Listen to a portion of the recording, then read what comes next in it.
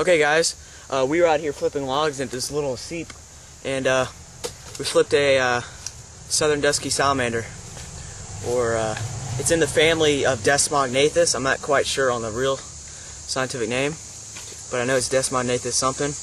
But a really distinctive species. It's got a little red stripe right behind the eye, and I've never seen that on any other salamander. This is a lifer along with everything else we found today. The back is really speckled with small dark spots, and the tail, which I just noticed, has a red stripe going right down the middle, which you probably can't see too well. But really beautiful species.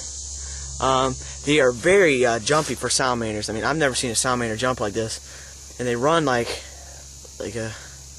move like a fish out of water on land.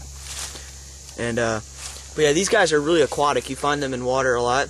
The tail is slightly flattened, like a fin, and beautiful little salamander.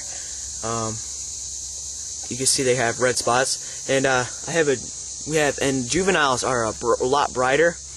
The spots on the back are bright red, and the cheek on the side is bright red, as well as the tail stripe.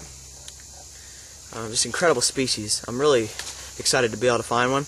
There's a northern dusky salamander, and then there's the mountain dusky salamander. All of them are in the Desmognathus family. Oh, he's getting ready to move. I love all salamanders. This one's really cool though. Never seen one. See, the belly is speckled. So yeah, we're gonna take pictures and let him go.